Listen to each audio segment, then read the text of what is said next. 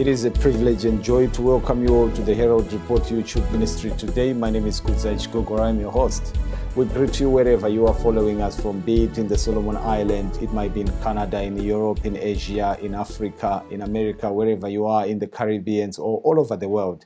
God truly bless you and thank you for subscribing, encouraging friends and colleagues to subscribe to the Herald Report YouTube ministry as we continue to preach the present truth of our time. Today we've got a very special topic, and the question which I'm asking in this topic, there are three questions which we're asking today. Have you been baptized? Have you received the Holy Spirit? Where is the evidence? May the Lord bless you as you follow us on this special message. Let's pray. Loving Father of mercy and compassion, on this special occasion, may your Spirit fall afresh upon us in Jesus' name. Amen. The Bible says in the book of John chapter 3 from verse 1, this is an encounter with Nicodemus, Jesus with Nicodemus. The Bible says there was a man of Pharisees named Nicodemus, a ruler of the Jews. The same came to Jesus by night and said unto him, Rabbi, we know that thou art a teacher from God, for no man can do these miracles that thou doest except God be with him. Now listen, Nicodemus is saying, we know. How many people know about this? There was a discussion in the Sanhedrin, and they know very well, they have evidence that Jesus is from God, but they don't want to believe that he is the master. Jesus could tell the actual problem which Nicodemus have, and Jesus decided not to beat about it, decided not to enter into argument with these Pharisee gentlemen who are so educated, so rich, but he decided to address the real problem with Nicodemus. Verse 3, the Bible says, Jesus answered and said unto him, Verily, verily, I say unto thee, except a man be born again, he cannot see the kingdom of God. Nicodemus says unto him, How can a man be born when he is old? Can he enter the second time into his mother's womb and be born? Jesus answered, Verily, verily, I say unto thee, except a man be born of water and spirit, he cannot enter the kingdom of God. Jesus is discussing with Nicodemus. Nicodemus had come for arguments with Jesus. Nicodemus had come to find out some more information about Jesus Christ. But Jesus addressed the real problem with Nicodemus, the desire of Nicodemus to be saved. And then because his desire is to be saved, Jesus decided to lay the foundation of salvation. Until and unless you are born again, you cannot enter into the kingdom of heaven. My brothers and sisters, salvation is critical, but there is a step to salvation. There are quite a lot of steps as we're going to cover sometime later on, but there is one critical step. Unless we are born of water and spirit, we cannot enter into the kingdom of heaven. The question is, what exactly does that mean? I want to go to the Desire of Ages, page 171, paragraph 1. It says, Nicodemus had come to the Lord thinking to enter into a discussion with him, but Jesus laid bare the foundation principle of the truth. So this is the foundation principle of truth. I'm a preacher of present truth. I'm a preacher of prophecy. I enjoy doing that actually. However, I cannot isolate that with this critical thing. The principal truth, the foundation is being born again. The foundation is the change of heart. He said to Nicodemus, it is not theoretical knowledge you need so much as spiritual regeneration.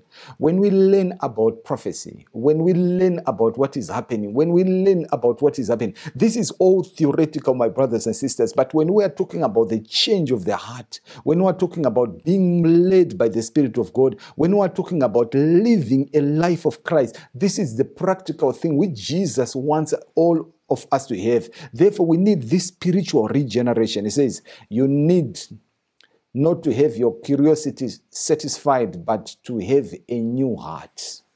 You must receive a new life from above before you can appreciate heavenly things.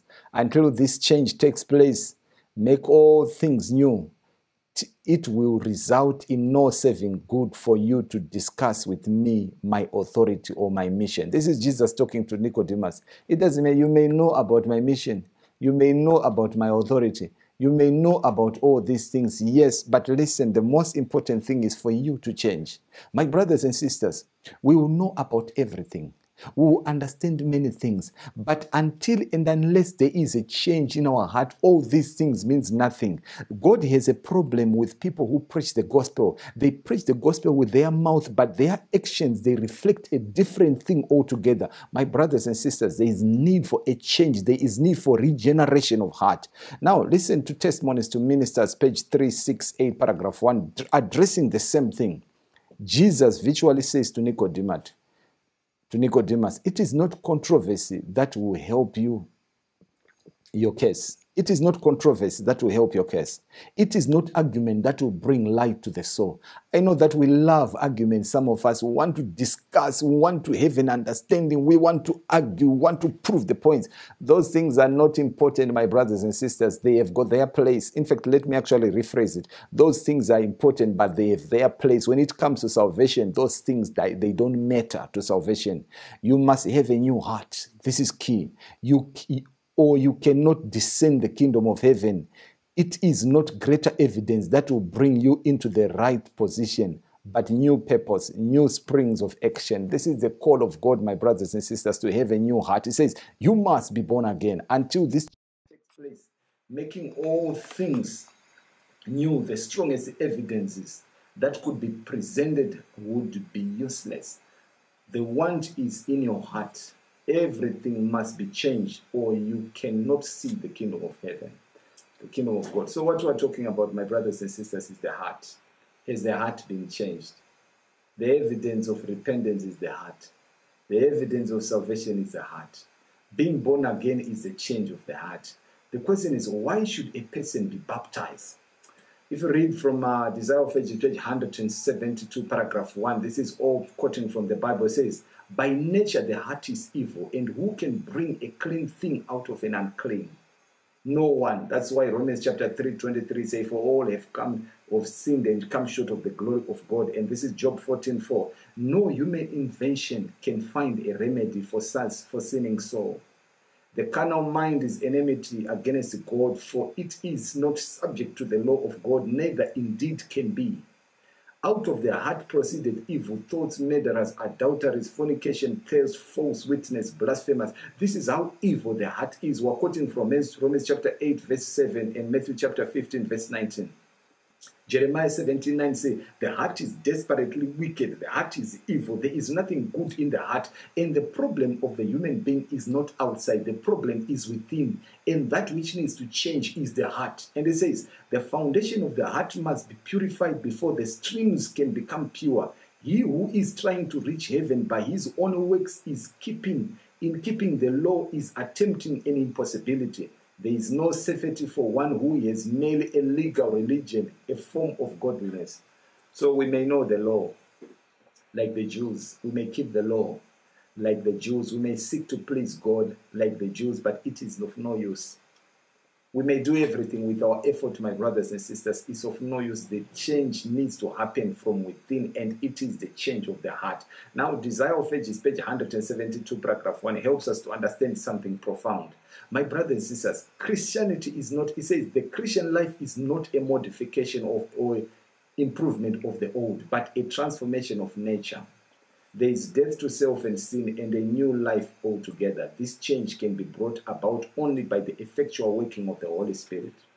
The reason why we have a problem in church today, we have got Christians that have been panel beaten. Christians that has never changed. They've been modified. They lived in the world, they used to do good works, and we believe that in the church they can also do good works. Without the regeneration of the heart has not been changed. This is where the real challenge is. My brothers and sisters, humanity is unclean and there is need for a change. Isaiah chapter 64 verse 6, the Bible says, but we are all as an unclean thing, and all our righteousness are as filthy rags, and we all do fade as a leaf, and our iniquities like the wind have taken us away. There is nothing good in humanity. It's filthy. The works that we do is filthy. They don't end salvation. And David realized it, and he cried in Psalm chapter 51, verse 10, create in me a clean heart, O God, and renew the right spirit within me. And what Jesus is addressing to Nicodemus, he is actually addressing the change of the heart. He is addressing the regeneration of the spirit. And we learn from Ezekiel chapter 36 from verse 26. A new heart also I will give you, and a new spirit will I put within you. And I will take away the stony heart out of your flesh, and I will give you a heart of flesh. And I will put my spirit within you and cause you to walk in my statutes. You shall keep my judgments and do them. A heart that has been transformed will not despise the law of God. A heart that has been transformed will obey the law of God, not for the sake of salvation, but because their heart has been transformed. The reason why there is so much argument today, the reason why people don't understand the law of God today, the reason why people disregard the law of God today, the problem is their heart. It's wickedness, it's the corrupt heart, is the filthy heart. And Jesus has come to address the filthy heart so that out of the filthy heart, he can restore and regenerate and bring something new. And then their heart will be able to obey and keep the commandments of God. I want to ask you, Christians, have you been baptized? Have you been baptized? If you are baptized, how come you are involved in so much corruption? If you are baptized, how much you lie so much? If you are baptized, how come that you commit so much adultery? You are in so much adultery. You are in drugs. You are in lying. You are in all kinds of foolish. Have you really been baptized? Honestly, this is a very simple question. I'm just trying to understand something from you guys. Have you been baptized? If you have been baptized, the baptism is a regeneration of the heart. It's not the modification of the outer, but it's a transformation from within. Then the things that you used to do, you don't do them anymore. The places that you used to go, you don't go them anymore. The things that you used to do, you don't do it anymore. But now the question is, where is the evidence that you have been baptized? Many of us, my brothers and sisters, we claim that we've been baptized when baptism has never happened at all. Because we are just as crude as we were before we met Christ. John chapter 3 verse 8, Jesus went on to say, the wind bloweth where it listeth, and thou hearest the sound therefore, but cannot tell where it cometh and whither it goeth. So is everyone that is born of the Spirit. Now, I want to explain this using Desire of Ages, page 173, paragraph 1. It says, while the wind is in itself, I will repeat again, while the wind is itself invisible, it produces effects that are seen and felt. So the work of the Holy Spirit upon the soul will reveal itself in every act of him who has felt its saving power. When the Spirit of God takes possession of the heart, it transforms the life. Sinful thoughts are put away. Evil deeds are renounced. Love, humanity, and peace takes the place of anger, envy, and strife. Joy takes the place of sadness, and the countenance reflects the light of heaven. I ask myself a question again. Have I been baptized? If I've been baptized, where is the evidence? Because it's very clear here that envy will be renounced. Love of the humanity, peace takes place of anger, envy, strife. There will be joy, peace, happiness, goodness in my heart. And I will seek to do those things which give glory and honor to God. Have I been baptized? Have I been baptized by the water and the Spirit? Yes, I was there, they were there. They witnessed your baptism by the water.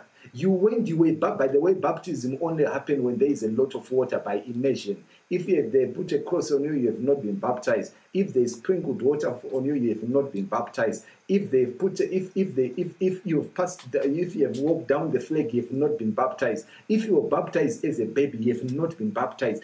Baptism only happens when you believe and you make a decision and you be immersed in water once. Baptizo, that's what it means in Greek. So therefore, I'm asking a question again, my brothers and sisters, to those who claim to have been baptized. Have you been baptized with water and Spirit? Let me actually focus on that. Let me actually go to the encounter, Jesus' encounter with the Samaritan. John chapter 4. This is a very powerful story, my brothers and sisters. Follow it precisely. John chapter 4 from verse 10. Jesus answered and said unto her, If thou knewest the gift of God, and who is it that saith unto thee, Give me to drink, thou would have asked of him, and he would have given thee living water. The woman said unto him, Say, thou hast nothing to draw with, and the well is deep. From whence then hast thou the living water? Listen to the argument, how it's progressing. Verse 12. Art thou greater than our father Jacob, which gave us the well, and drank thereof himself and his children and his cattle? Of course, Jesus was the creator. Jesus is the creator of Jacob. He's much greater because before Jacob he is the greater I am. Verse 18, Jesus answered and said unto her, Whoever drinketh this water shall thirst again. But whosoever drink of this water that I shall give him shall never thirst, but the water that I shall give him shall be in him a well of water springing up unto everlasting life. Jesus is promising that if you come to me, if you drink of me, then I will be in you. You'll be a well, a spring of water that overflow. Jesus Christ who resides in the heart, and the goodness of Jesus Christ will continue to be seen. But there is something very interesting in verse 15. Listen, Jesus said unto him, the woman said unto him, say, give me this water that I thirst not, neither come hither to draw. So the woman was keen to receive this water. Give me this water that I thirst not. But now listen to the response of Jesus. Jesus said unto her, go call thy husband and come hither. Why should she go and call her husband? Why should Jesus say to her, go and call your husband? Because the problem was with the behavior of this woman. The problem which made this woman not to drink water, it was because of her life. And Jesus was addressing the same problem which this lady had. Many of us were baptized before our sin problem was addressed. Many of us were baptized before we gave our hearts to Jesus Christ. Many of us were baptized before we actually committed our lives to Jesus Christ. Hence, we were not baptized, but just went into the water. We bathed and we just came out as exactly as we were. Now, Desire of Ages, page 187, paragraph 5 says, Jesus now abruptly turned the conversation before this soul could receive the gift he longed to bestow. He must be brought to recognize his sins and his Savior. My brothers and sisters, before you are baptized, you need to recognize your sin and the Savior. What actually means is this: before you are baptized, you need to recognize who you are. When you have recognized who you are, you recognize your challenge, and then you say, oh Lord, please, by thy grace and thy power, help me to deal with my challenge.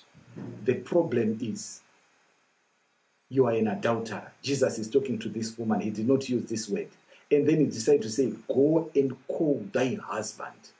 By saying, go and call thy husband, he knew that he has touched the nerve of this lady. She was an adulterer. She had a fifth husband. Therefore, there was a problem that she needed to address and say, oh, thou art a prophet. The woman was very much surprised as Jesus began to open to her life. Not only did Jesus open to her life, but Jesus also helped her to find the solution. She found the Savior. It was on that juncture that Jesus actually said to her, listen, I am the Messiah. I am the Messiah you are looking for. And this is the time now the true worshippers of God should worship God in spirit and truth. For God is spirit, and they that worship him must worship him in spirit and truth. The question is, have I received the Holy Spirit? Have you received the Holy Spirit? Paul was in Ephesus. He came to the disciples of John the Baptist in Acts chapter 19 verse 2, and the Bible says, he said unto them, have you received the Holy Ghost since you believed? And they said unto him, we have not so much as heard whether there be any Holy Ghost. I'm asking you a question, my brothers and sisters. Have you received the Holy Spirit since you first believed? Have you received the Holy Spirit since you were baptized? If you have, where is the evidence? Acts of the Apostles, page 50, paragraph 1, it says, if all were willing, all will be filled with the Spirit. Wherever the need of the Holy Spirit is a matter of little thought of, there is sin, spiritual drought, spiritual darkness, spiritual declension and death. Wherever minor matters occupy the attention, the divine power which is necessary for the growth and prosperity of the church and which would bring all other blessings in its train is lacking, though offered in infinite plenitude. My brothers and sisters, the challenge we have is we focus on minor matters. We focus on the windows, on the carpets of the church, on all kinds of foolish things. And we forget to focus on major matters, the change of the heart. To be a Christian is one thing, but to be a child of God is another. The question is, how do you know you have the Holy Spirit? Where is the evidence? The Bible says in John chapter 14 from verse 15, if you love me, keep my commandments, and I'll pray the Father, and he will give you another comforter that he may abide with you forever.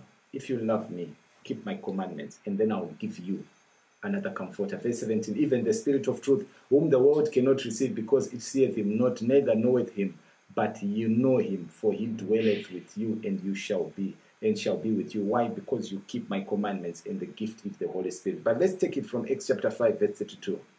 And we are his witnesses of these things, and so is also the Holy Ghost, whom God has given to them that obey him. To those who obey God, they will receive the Holy Spirit. To those who obey God, he writes his laws in their hearts. To those who obey God, he gives them the power of the Holy Spirit. The question is, what should I do that I may receive the Holy Spirit? My brothers and sisters, this process is simple. Let's go through it. The first thing, Matthew chapter 7, verse 7. Ask and it shall be given you. Seek and you shall find. Knock and it shall be opened unto you. God is faithful and truthful, because he said, ask and it shall be given to you. Remember the promise of Acts chapter 1 verse 8. But you shall receive power after that the Holy Ghost has come upon you, and you'll be my witnesses. You shall be my witnesses unto you both in Jerusalem, Judea, and Samaria, and to the uttermost parts of the earth. So Jesus has promised that, if we believe in him, if we trust in him, if we walk in him, we will receive the gift of the Holy Spirit. But the question is, what should I do as a child of God? This is a basic Christianity, my brothers and sisters. Testimonies Ministers, page 547 says, it was by confession and forsaking of sin, by earnest prayer and consecration of themselves, that the early disciples prepared for the outpouring of the Holy Spirit on the day of Pentecost. That's why on the day of Pentecost, my brothers and sisters, Peter said to the people, repent, turn from your sins. And then when you have done that, the time of refreshments will come. The time of refreshments, he was referring to the Holy Spirit. The process is the same, my brothers and sisters. And the same process of the latter rain is the same process of receiving the Holy Spirit, the early rain, that we may grow from point A to point B. He says, the same work, only in a greater degree, must be done today. What did they do? They confessed their sins. They forsook their sin. They looked for Jesus. They tried to understand the message of Jesus, and they tried to live that message faithfully and truthfully. And by doing that, God in his mercy and power poured, Jesus in his mercy and power poured the Holy Spirit upon them. So therefore, what can I do to be baptized by the Holy Spirit? What can I do to receive the Holy Spirit? Yes, I've been baptized. Yes, I'm a member of the church. But is that good enough? No, it's not. Last day, Events page 192, paragraph 2 say, I saw that none could share the refreshing unless they obtain victory over every besetment, over pride, selfishness, love of the world, and over every wrong word and action. We should therefore be drawing near and near to the Lord, and be earnest seeking that preparation necessary to enable us to stand in the battle in the day of the Lord. My brothers and sisters, this is the time to let go our sins. As we let go our sins, then Luke chapter 11 verse 13 says, if you then being evil know how to give good gifts unto your children, how much more your heavenly Father give the Holy Spirit to them that ask him. Why? Because they have surrendered to him, and he will give them generously. Desire of Ages, page 672, paragraph 1 says, Christ has promised a gift of the Holy Spirit to his church, and the promise belongs to us as much as to the first disciples, as Peter said on the day of Pentecost. But like every other promise, it is given on conditions. What is the condition? There are many who believe and profess to claim the Lord's promise. They talk about Christ and about the Holy Spirit, yet receive no benefits. Yes, you are very good in talking about the Holy Spirit. You can discuss, you can say all kinds of things, but the question is, has he come to you? Have you received him? And then it says, they do not surrender the soul to be guided and controlled by the divine agencies. Have you surrendered to Jesus? We cannot use the Holy Spirit. The Spirit is to use us. Through the Spirit, God works in his people to will and to do of his good pleasure. That's Philippians chapter 2:13. But men will not submit to this. They want to manage themselves. This is why they do not receive the heavenly gift. Only to those who wait humbly upon God, who watch for his guidance and grace, is the Spirit given. The power of God awaits their demanded reception. This promised blessing, claimed by faith, brings all other blessings in its train. It is given according to the riches of the grace of Christ, and he is ready to supply every soul according to the capacity to receive. Yes, Today we may be baptized by the gift of the Holy Spirit. Today he may come in full measure. Today we may receive all the power. If we have confessed our sins, if we have surrendered to him, if we have given our hearts to him, it is left with us, my brothers and sisters, to surrender. Let me deal with two individuals as I close who surrendered to the gift of the Holy Spirit. One was Joseph of Arimathea. One was Nicodemus. We've dealt with Nicodemus, but let's visit this again. As Jesus was crucified, there was great persecution in Jerusalem. But there was a gentleman called Joseph of Arimathea and Nicodemus. He says in the book Acts of the Apostles, page 104, paragraph 2, the disciples had been afraid to show themselves openly as Christ's followers, but Nicodemus and Joseph had come boldly to their aid. Nicodemus and Joseph, they came boldly.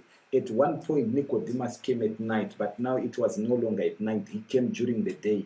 The help of the rich, the help of these rich and honored men was greatly needed in that 1 hour of darkness. Listen, these guys, number one, they were very rich. Number two, they were highly honored. They had been able to do for their dead master what it would have been impossible for the poor disciples to do, and their wealth and influence had protected them in a great measure from the malice of the priests and the rulers. My brothers and sisters, there's something called influence. God did not only use the influence of Nicodemus and Joseph of Arimathea. The first thing is that Nicodemus and Joseph of Arimathea, they were converted. They had the Spirit of God. They were moved by the Spirit of God. Now, because they were now instruments in the hands of God, God used their influence. God used their resources. God used their honor to expedite his work. It was because of their influence, their honor, their riches that made the work to be successful. My brothers and sisters, all those things, the influence, the riches, it was a gift from God, and God was just using his gifts through these men. How do you view the rich people? Do we despise them? Do we think they don't have the Spirit of God? Do we think they are not being led by God? No. They are. God has got his rich people. In the time of need, these are the people that will come in forefront. God has politicians. In the time of need, the politicians will be in the forefront. They will use their influence. They will use their wealth to ensure that the work of God has progressed. Now, let's go further. He says, now when the Jews were trying to destroy the infant church, Nicodemus came forward in its defense. The same Nicodemus who came by night, now he has been transformed. He has used his riches. He's the one who buried Jesus Christ. Now he has come to the defense of the church, no longer conscious and questioning. He encouraged the faith of the disciples and used his wealth in helping to sustain the church at Jerusalem and in advancing the work of the gospel. Those who in other days had paid him reverence now scorned and persecuted him, and he became poor in this world's goods, yet he faltered not in the defense of his faith. My brothers and sisters, those rich people, when God visits them, when they have been converted, they will be pillars of the church of God. Those politicians, when they have been converted, they will be pillars like Nicodemus in the church of God. Those influential people, when they have been converted, when their heart has been changed, my brothers and sisters, they will do wonders in the work of God. The question I ask myself is, have I been baptized? Have I received the Holy Spirit? And where is the evidence? Have I been baptized? Have you been baptized? Have you received the Holy Spirit? Where is the evidence? God is calling us, my brothers and sisters, to give all for him, that our sins may be washed. I want to end with a song by Elisha H. Hoffman in 1878. The song is, Are You Washed? The singer say, have you been to Jesus for a cleansing power? Are you washing the blood of the Lamb? Are you fully trusting in his grace this hour? Are you washed in the blood of the Lamb? And say, are you walking daily by the Savior's side? Are you washed in the blood of the Lamb? Do you rest each moment in the crucified? Are you washed in the blood of the Lamb? But the last stanza said, Lay aside the garment that is stained with sin and be washed in the blood of the Lamb. There is a fountain flowing for the soul unclean. Oh, be washed in the blood of the Lamb. My brothers and sisters, when we are washed in the blood of the Lamb, our life will be changed. Our lives will be transformed and will become the children of God. I ask this simple question. Have I been baptized? If I've been baptized, where is the evidence? Have I been baptized with the Holy Spirit? If not, this is the day of transformation. This is the day of change. May the Lord help us that we may be true children. This only happens when we have taken the first step, being baptized, that your heart may be transformed. Let your heart be changed. And as evidence of the change that is happening, we can go into the watery grave. Shall we pray? Thank you, Father, for the time that you have given us. We are people like Nicodemus, like the women of Samaria. They accepted you and their lives were transformed. Even us, dear Lord. Today, Lord, meet us at our point of need. Transform our hearts and help us to be your children. Oh Lord, be merciful to us in Jesus' name. Amen. May the Lord truly bless us as we think and contemplate about this message. Once more, I encourage you to share this message, and let's remember that it is our character that will take to heaven. God bless us as we seek to be baptized by the water and the Holy Spirit. In Jesus' name, amen.